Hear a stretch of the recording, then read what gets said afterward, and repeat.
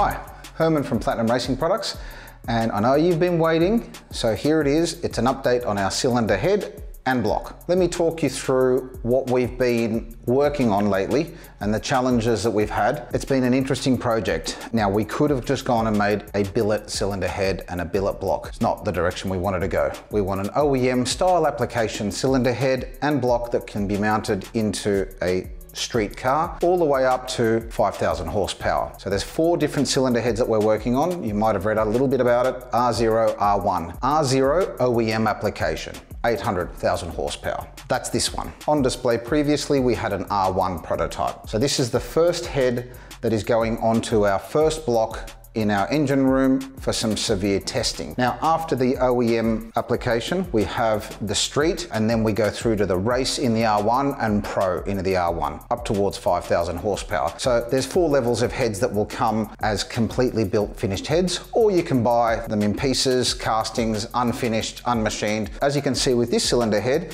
all the combustion chambers are finished. We've done all of our seats, as in the main bores for the valve seats. The ports stay standard. Basically, that's the casting. For an OEM or street application, the ports are fine, they flow heaps. So it all comes down to standard sizing valves, which this OEM version has, or you go 1 millimeter over for the street application. It's pretty well ready to run. Our main tunnels have all been finished. All the bores are finished, port work's finished, all the relieves, most of the oil galleries, couple more to go, and we're ready to run this head and assemble it. So it's really close. We're really happy how it's come out. We're obviously taking our time because we're not getting ready to do 1 or 2 heads a week. We're talking mass production stuff.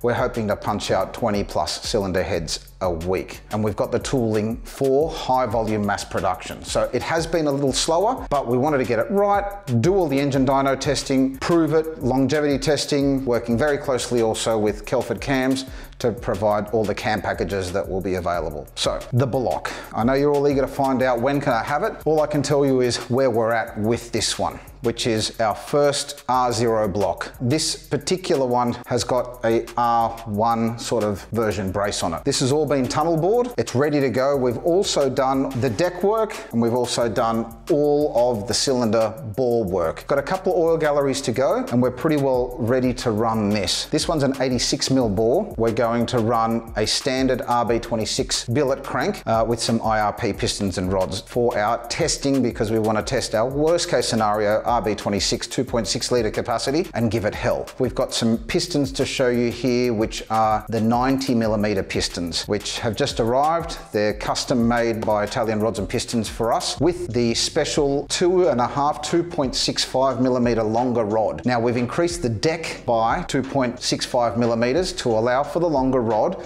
to give us a really nice conrod ratio in our 90 millimeter bore RB30 short deck. We've got a 3 litre high revving with a 79 millimeter stroke crank. So high revving, large capacity, big piston, longer rod, 1.55 to 1 conrod ratio. So we've got the best of all of those worlds to give you a higher capacity, big torque, high revving, and awesome sounding RB28 type sounding RB. This is the new platform moving forward. You don't have to go and do all the mods to fit an RB30 block in your engine bay. Motive Video's done a whole heap of videos on how to get an RB30 to fit into your GTR. We're trying to avoid all that and get everyone to stay short deck block, have the displacement, tick all the boxes. It's going to be awesome. So that's where we're at with that.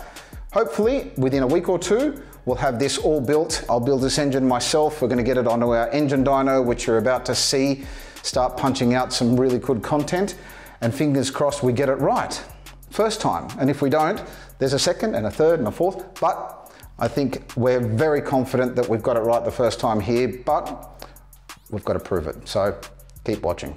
Okay, now that you know everything there is to know about the RB block and head and its development so far, we ask you to put down your $100 deposit. This is not a money grab. All this is going to do is allow us to understand the demand so that we can organize our production runs and make sure that we've got everyone catered for and how big those numbers that run through the factory are. It's for us to be organized. They are big production runs. We're going to cater for everyone to make sure that you're not waiting months and months. Once we release, we're going to be pumping these things out. Last of all, thank you for your continued support in our brand to help us develop the RB platform. The more you spend, the quicker it'll go. In all seriousness, We do appreciate all of your help, and we will continue to keep putting back into this industry to make it better and more efficient for you.